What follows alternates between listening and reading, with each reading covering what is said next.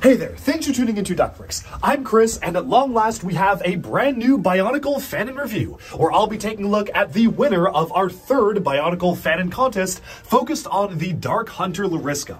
In case you aren't aware, I've been running Bionicle Fanon contests for about a couple of years now, where mockists combined their skills to create their depictions of characters who appeared in the Bionicle storyline, but never actually got official sets. This is not affecting canon in any way, it's really just for fun, and kind of just a way for folks to kind of depict what they imagine characters to be and have the community vote on their headcanon. And you all voted for this model by Jiro100 to be the winner of the Lariska Fanon contest, so I am so excited to showcase it today. You can actually see Lariska right here, where I've put her on the shelf, right next to, of course, you have Toa Likon and Toa Tuyet, and eventually Toa Nadiki, who was the winner of the 5th Fanon contest. Whenever I get to building him, will also be here, because I feel like that paints a really good scene for Metro Nui. But with that, I think it's time we jump right into the review of Jiro100's Lariska, the winning model from the 3rd Duckbricks Fanon contest. Let's go. Okay, at long last we have Lariska the Huntress by Jiro100, the winner of our 3rd Bionicle Fanon contest, hosted here on Duckbricks. It has been a very long road to getting this review out, and my apologies for all the delays. The Lariska contest happened, and then there were many other contests afterwards, and eventually I got very, very busy, but finally I was able to actually have this be fully built and reviewed, and I'm so excited to be able to showcase it for all of you. So first of all, we're going to be going through this with all of our main points as we usually do for Bionicle Fanon reviews. Number 1, posability. Number 2, aesthetics. Number 3, building techniques. And number 4, believability in universe, which is particularly relevant because obviously this is meant to be a Fanon contest, aka you are depicting a character which has been described in the books. So starting off with posability, Lariska here has a wide range of posability and is actually really stable on the feet that have been built for it, which is really nice to see. Even though the feet are pretty thin, you can get a lot of different poses out of the legs here. Now, obviously you can get this all sorts of articulated, which is what you really want to see for a creature like Lariska, who is very agile. I wonder if I can get it to stand on one leg. Ah, yeah, that's what I'm talking about. Okay, that's cool. That was like, I didn't even have to try. Like, this is really posable. You can obviously bend the knees any way you want. The feet can be bent. Even the toes can be individually bent. And there is actually a lot of friction here. So if you wanted to make Lariska balance on like one of the toes, or be running and have one of the toes upwards like that, you could probably get a pose like that to work. Let me see if I can do that and just have the angle right. Yeah, there you go. So it is so posable, and that is something I really do appreciate. Of course, both of the arms do move about as much as you would expect. So you've got like a ball joint here, which can move the upper robotic arm back and front. One thing that I find to be really interesting is the way that the robotic arm can actuate. I really like how posable this is, using the slightly flexible type of Technic link arm here, but because it's using the link arm, you can bend it back and forth, but also up and down. It feels like you've got some sort of piston mechanical motion that is built into the design itself, which is very, very cool. The hand on the robotic end is almost a little bit too simple for me, to be completely honest. It's literally just a Hordika neck with a little bit of a connector on there for the daggers, but I guess it gets the job done okay for a mechanical hand, and with the dagger in the hand, it's not that big of a deal. The other hand, you can basically just move normally like you would with any other Bionicle type of figure. You've got an elbow joint here. It is a very unorthodox construction in the arm itself, but I think it makes sense because Lariska is supposed to be a pretty unique type of build for a character, and that's one thing that I find to be really interesting. Now, on the back here, you can see that you have some storage for the daggers on the back as well. So if you wanted to be able to wield daggers, you just take them out, remove the Technic pins with them, and you can take one of the daggers like this and place it in Lariska's hand. So I'm just going to go ahead and put that in the mechanical hand just so we can get this fully armored up and fully weaponed up. Now on the back with the daggers removed, I think it looks generally totally okay. The only big complaint that I have about the way that this personally is set up is that it's kind of weird. Like, the way that this hose fits in, it's not meant to fit into this piece. This is just a Technic pin to axle converter, and once it's inside this piece, it does not actually accept hoses. Like, this is not meant to accept bars or anything. You can kind of wedge in the tip of it because it's rubberized, but you are actively damaging, like, you are stressing the pieces by doing this. And I also can't get it in more than a little bit I mean, I'm really pressing hard. This is about the most I can get it in, so obviously not really meant for the pieces to work like that, and it also feels kind of awkward to me that on the back, I'm just going to pop off the legs so you can see this better, you have this very awkward back end piece sticking out. I don't really know why they didn't just use a standard pin and just have kind of a regular washer around it, because then that would have accepted the tube just fine, or plug the tube directly in here. I think there were a couple of different ways that that issue could have been resolved. Right here it feels awkward, like she has a rod sticking out of her rear end there, and it also just doesn't work that well for attaching the tube, so personally I'm not really sure why exactly that's there. Otherwise, though, I think the building techniques and the way the posability works is generally good. One thing I didn't mention is the posability of the head, which moves around just as much as you would expect. You cannot open or close the mouth, but I think that's totally fine, because that's really all you need in terms of a character like this, is to have it look back and forth. Now, in terms of building techniques, which building techniques is point 2, I think I said aesthetics is point 2, doesn't really matter, we're going to hit all of them anyway.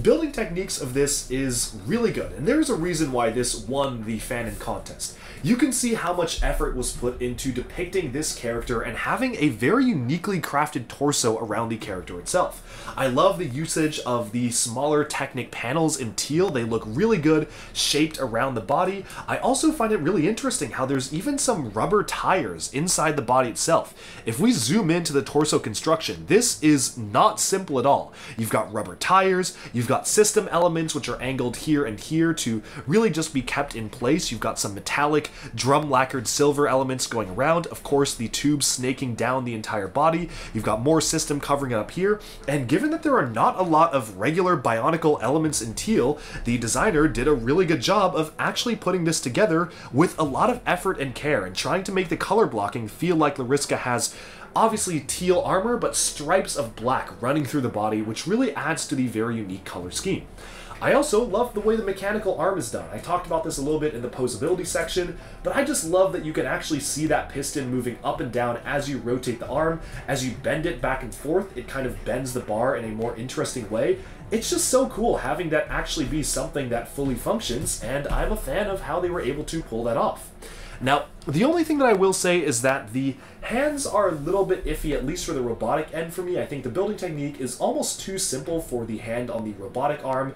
Just being a standard neck, I'm not really seeing a hand there. It does work a lot better with the dagger, though, because then it feels like the dagger is actually part of the body. And one thing I do appreciate is how the daggers can actually be rotated, almost like they are about to be thrown. Lariska does often use throwing daggers, so obviously, you've got these specialized daggers here that you can use to hurl at your opponents, which is very, very cool. And of course, you have it on the other hand as well, with the dagger removed. Let me go ahead and take that out for now. You have a pretty standard building technique that we've seen across a lot of Bionicle mocks, and even Hydraxon use something similar to this, where you've got the claws on this end, so it is a 3-fingered hand moving around that system piece, which is kept in place by the clip and the stud connection, as well as another opposing hand here, so that's how that is all set up. And then, with the daggers placed in the back, we can showcase what that looks like, where you can either have the daggers sticking up or sticking down, no matter how you want to have things set up. So let's say, for example, you want to have the daggers placed in this position. You can really just attach them onto the back like so, so you've got the daggers stored away. Or alternatively, there are Technic pins, so if you wanted to store the daggers on the hips like this, then you could do that. Personally, I think it would have been cool if the model actually included multiple different daggers. I mean, obviously, it is a mock, you can just build more, but I think it would have been cool if Lariska was just absolutely covered in daggers, like she's got daggers on the sides, daggers on the backs, and then even holding it, so she has 6 or something, because she does throw quite a lot, but I think you can very easily just recreate them on your own dime if you wanted to give this model more characteristics and more weapons to attack with, so that works out totally well. Now, overall, in terms of aesthetics, I'll have to say that completely agnostic of the believability in universe, aesthetically speaking, this is a really interesting model.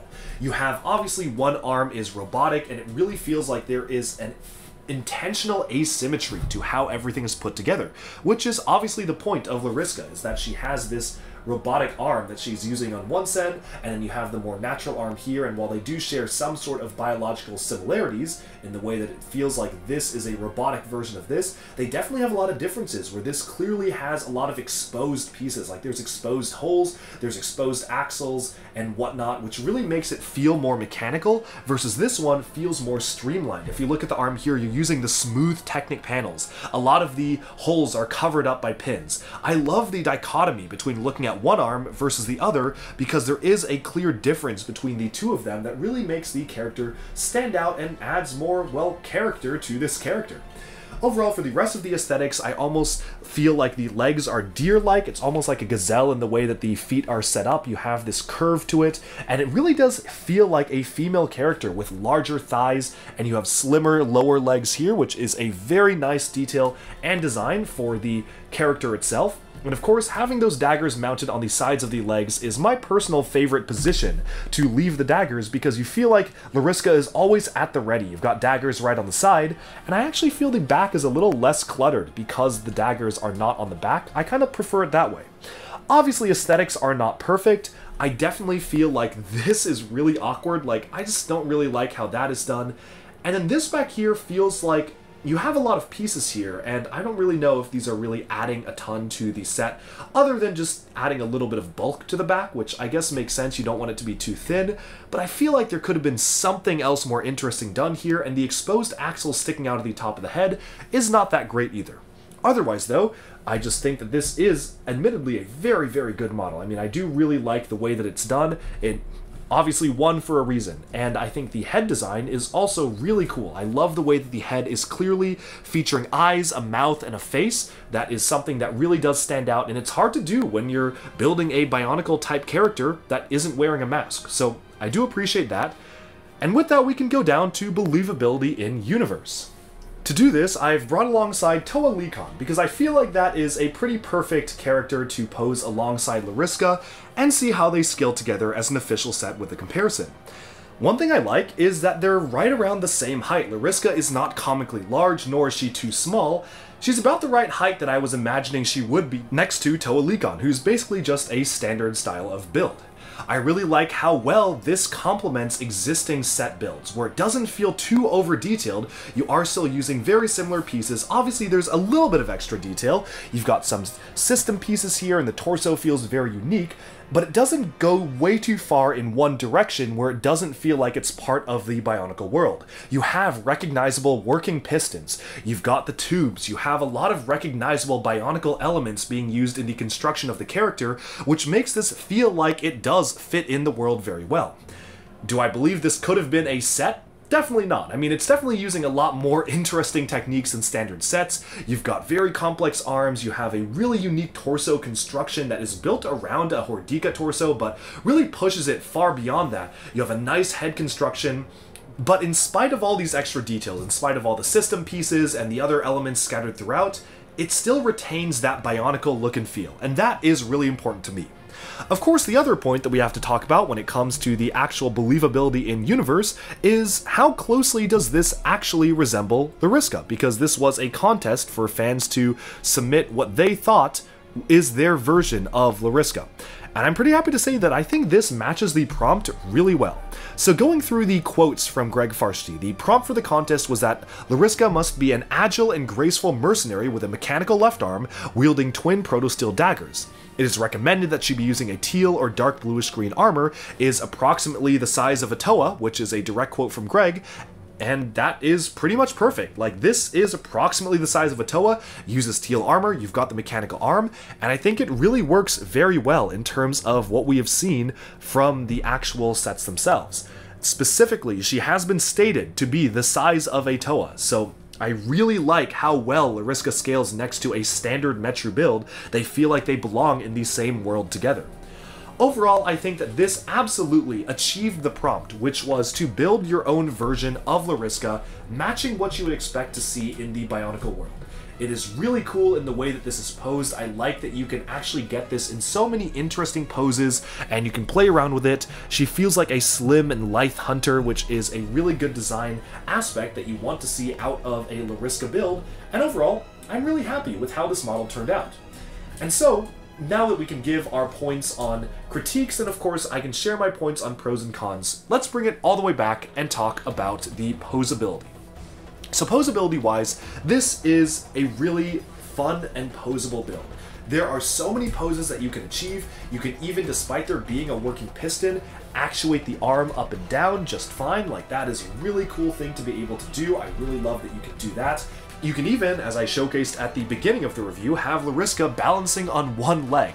There are so many unique things that can be done with this model that make it really stand out compared to a lot of the other models that you would see out there in terms of posability. And honestly, I literally have no complaints. Like, posability-wise, I cannot complain about a model that is this posable. I'm gonna have to give posability a 10 out of 10. If I can't think of anything bad to say, then maybe there is nothing bad about it. So let me see if I can actually get it into the pose that it was using for the submission, which was, I think, a lot of the details of these and a lot of the votes really boil down to the presentation of the model. And how good does the model look in the pose that you've put it in? So I'm going to try to get this crouched down here. It's not quite perfect because I'm not a master poser like the builder of the model, but okay, that's pretty close to the actual submission photo where she's crouched down, preparing to strike. I think that is a really good look for the character. That just looks really cool. It's very engaging how you can get it in this kind of pose. And then we can move on to building techniques. So building techniques, I was mostly impressed by the construction. The torso is great from the front. The back, honestly, probably the weakest part of the model. The back of the torso just doesn't really feel that good to me. I'm just not the biggest fan of the way the back of the torso turned out. Not a huge deal, just something I figured I would point out. The mechanical arm, very cool. The building techniques are great. I like the color blocking and the choices in pieces to actually enhance the colors of the build, having one side be mechanical, one side be organic.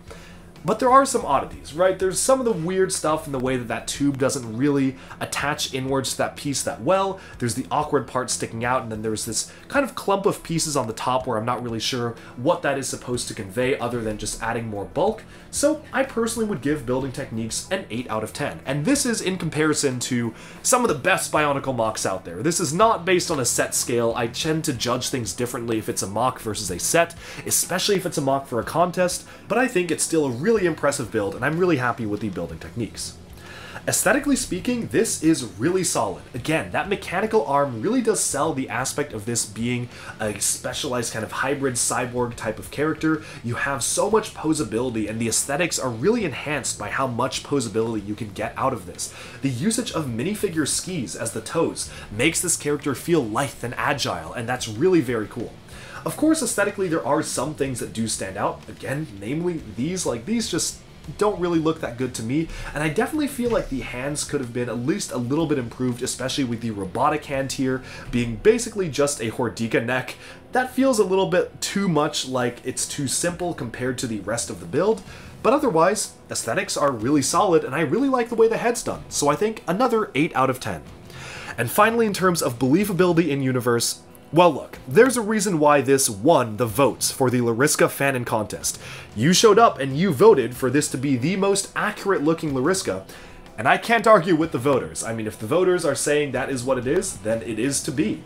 And I think I basically have been voted into saying this is a 10 out of 10 in terms of looking like Lariska because we ran the most rigorous thing that we could do, basically having a contest of, is this believable in universe? Well, it won first place for being believable in universe, so obviously, easy 10 out of 10. Well done to Jero100 for building such a great mock. This is so much fun to play around with and pose, and I'm really glad to have been finally able to add this to my collection. So thanks all to everybody who competed in the Fanon contest, and I'm really curious, let me know your thoughts down in the comments below. What do you think of the model? Do you like it? Do you dislike it? Were you rooting for any of the other builds? How do you think those stack up compared to this one? And definitely stay tuned for more Bionicle Fanon contests. I'm not quite sure when the review of this is going to be published, because I'm recording this in February, but whenever this gets published, we are going to be running the Golden Skinned Being contest at some point this summer, so stay tuned for that, and thanks for watching. Alright, and with that we have summed up our review of the winner of the Duckbricks Bionicle Fanon Contest number 3 for Lariska the Dark Hunter. Let me know down in the comments below what you think of the model. Do you like it? Do you dislike it? Were you rooting for maybe any of the other models to win, or are you happy with the overall winner? Again, this was completely voted in by the fans, so thank you so much for everybody who voted, who participated, who sent in entries. These Fanon contests are a really fun way to unite the community, and I am having so much fun running them. Stay tuned for the future because we will be running, if not started already, the Golden Skinned Being Fanon contest. That is going to be a really big one. I am so excited for that one to come out, so definitely stay tuned for that. And thanks so much for watching this review. Be sure to like and subscribe for even more LEGO news, reviews, discussion, and analyses coming your way very soon. Thank you so much, and bye for now.